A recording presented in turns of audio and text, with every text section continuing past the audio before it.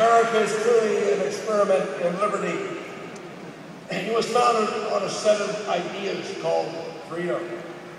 It's the first time in history that government's purpose wasn't to grant or deny rights, but to protect those God-given rights that people have. For something to care about in our government, and I'm so grateful to be here, and I want to thank you guys for existing. I of course want to thank Ron Paul. Ron, on behalf of us, to the mainstream media.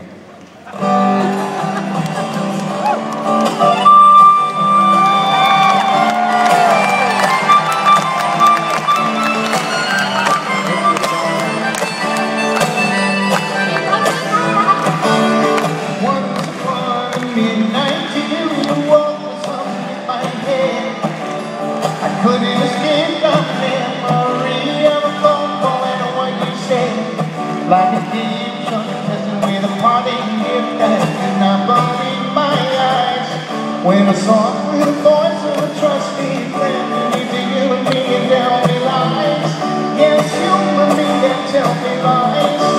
And I lied to until I don't mind. And as we see, so shall we find. And when you think your best will be here, but now that I'm shooting free, I'll be here. What will be with you and me? I still can't see. Believe I am. Why you wanna get me around? I want to say it's a real honor and privilege to be here. And I just want to give a thank you to Dr. Paul. I think he deserves a round of applause because we wouldn't be here without him.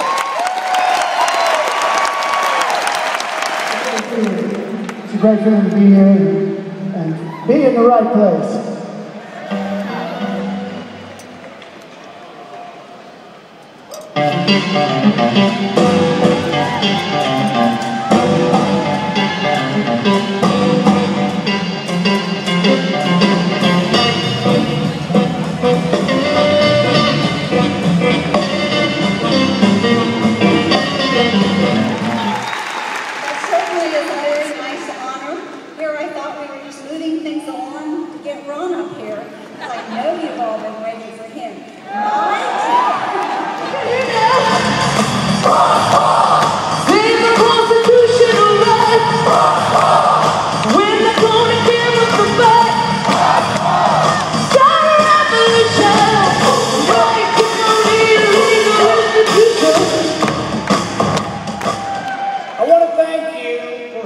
My dad, and also for supporting the cause of liberty and not letting our founding principles die.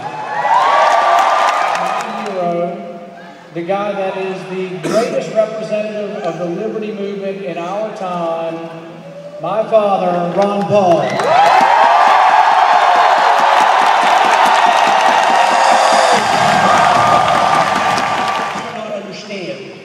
Those who do understand it fear it because of the powerful special interest behind a foreign policy of intervention in the military-industrial complex. So it's complex, but they strongly resent this. But it was mentioned already today, I have mentioned it before, but I think it's the best test of my support coming from, more so than anybody else, from the military for our foreign policy.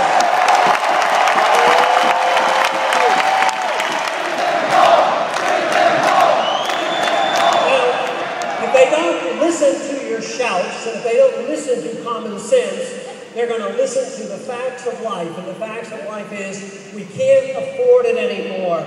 The Soviets didn't leave because they had an enlightenment. They left because they were broke. And they so foolishly got bogged down in Afghanistan. So why don't we wise up and just take care of ourselves and defend our country and not be the poison of the world?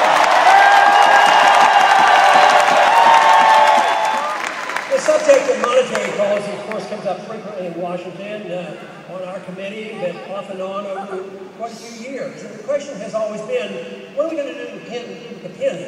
You know, they want to change it to steel, but they can't even afford the steel. If you have a steel penny instead, we're off the gold, off the silver, we're off the copper standard, now we're on a zinc standard, we can't even afford a zinc penny, so that now they want to make them out of steel, but the steel, by the time you pay for labor, it costs more than a penny to make a steel penny. So there was an article, a headline came out the other day, it said, can we save the penny? And I got to thinking, well, they don't understand monetary policy or they wouldn't be talking that way. The bigger question that we will be forced to face is, can we save the dollar? And now we're in the midst of a change, providing an opportunity for a revolution towards liberty. This has provided some very serious problems for us. It will not be smooth sailing. But there's reason to be optimistic that we can have great achievement. But to me, the three problems that we have to face. Number one, that I see as the problem, and if we solved it, it probably would solve most of the other one. And that is the attack on personal liberty. Regardless of our judgment about how people are using that liberty, then we would have the natural sequence of saying, if that is the case, you have a natural right to keep the fruits of your labor. And all of it. That we can reverse this. If we don't believe it can happen, then we don't have a prayer of a chance. We can turn it around if we put the work and effort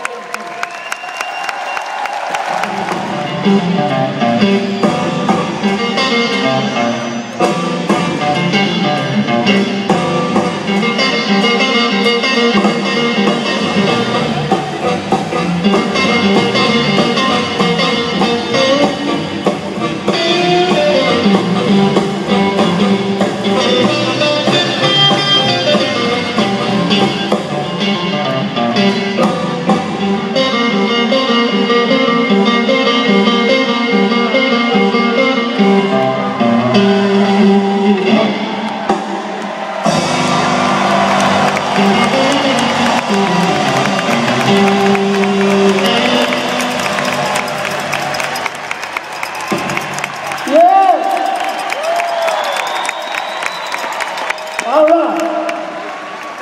Let's hear it for Ron Paul.